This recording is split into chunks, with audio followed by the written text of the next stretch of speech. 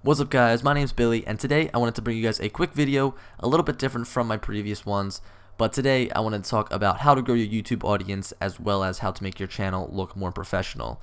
Now there's many ways out there to make your channel look more professional, such as a good profile picture, good thumbnails on your videos, as well as a nice banner and just really quality content in general. But I think that in my opinion, the one thing that makes your channel look a lot more professional is going to be the outro. Now the outro is at the end of a video, and the reason that this is so important is because it's going to point your audience exactly where you want them to go.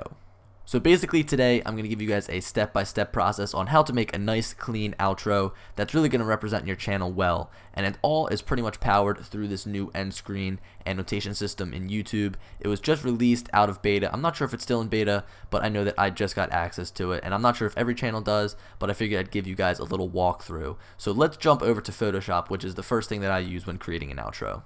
So now that we're in Photoshop, as you guys can see, I have my overlay with the blank background. I can put a background in here if I really wanted to, but you're going to want to make sure that that's blank so that when you overlay it in your video editing software, you're going to be able to capture the background as well. Now with this overlay, what you're going to want to do is put some text on here, pretty much telling people what the end screen annotations are. Now just putting up a video up there really doesn't do much. I like to put some text in there as well, just so that people know what video that they're clicking on. Also in the bottom left corner, I have some social media links. This is very important, as if you want to reach out with your fans or talk to them more. I think that YouTube really isn't the best platform for that, but if you do want to interact with your fans, I think that going on Twitter and Instagram is one of your best bets.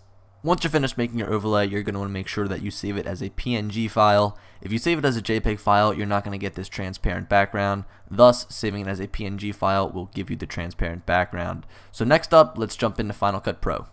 So now that we're in Final Cut Pro, I'll show you guys just how I put all of this together. Now if you have any powerful editing software, you're going to be able to do this with a breeze. I'm not too sure about some of the standard ones such as iMovie or Windows Movie Maker, but I know that if you have something like Sony Vegas or Final Cut Pro, you're going to be able to do this with no problem. Now as you guys can see, I have three layers here. The first one being that video overlay that I made in Photoshop. I just showed you guys. This middle one, a drone shot that I really liked, and then on the bottom I have a song. Now two suggestions for this. First of all, with the background, I suggest it being a moving picture rather than a blank background. A blank background will work great. I used it for a while, but honestly I think that a moving shot really makes what's on top pop if you give it that blur and kind of a blackish feel in the background, as you guys can see, and it also makes users want to stick around, or viewers stick around and look just what's on this page. Now also with the music, I would want to choose something that would really fit everyone's style. You don't want to choose something like heavy hip hop or maybe hardcore rock and roll.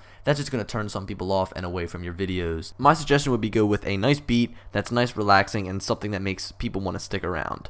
So the next step is to go ahead and export this video as one single video, so it'll compress it all down to one file, and then you'll be able to add it to the end of any video that you want to, and then from there we're going to go ahead, jump into YouTube, and that'll take care of the rest for you.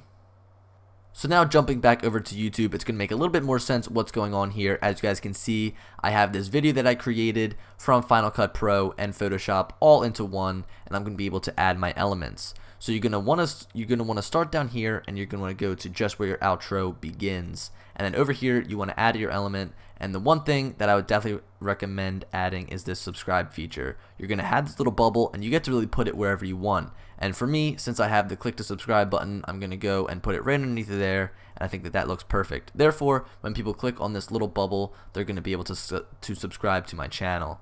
Now the next element that I'm going to be adding is my most recent video.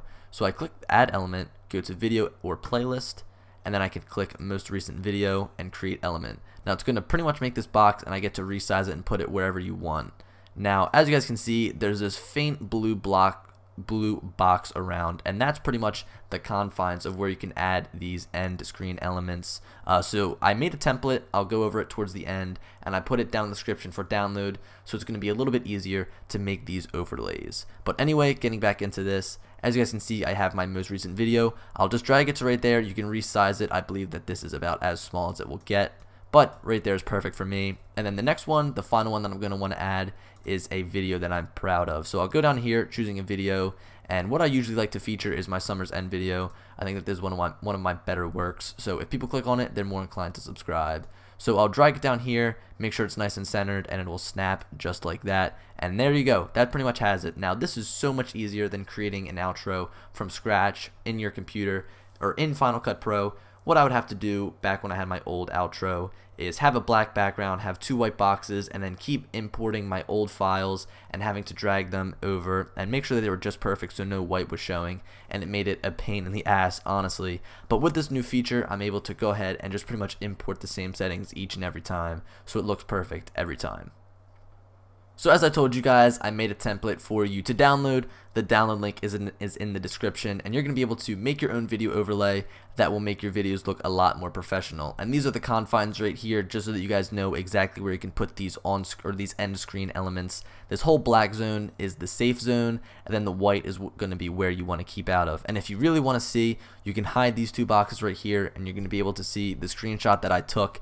As you guys can see, it has this little blue box that you're not going to be able to move out of with these end screen elements, which sucks. I wish you could place it wherever you wanted to, but I guess YouTube, with this new beta feature, has their own confines that they want you to stick to. But anyway, that's about it. I hope this video helped you guys out. End screen annotations are definitely a huge help when trying to grow your YouTube channel. I think that, in my personal opinion, it's probably the most important to creating a professional looking YouTube channel. But anyway, that's about it. Definitely leave a like if it helped you guys, and subscribe if you're new around here, as I have been trying to upload daily. And I'll talk to you guys later. Peace.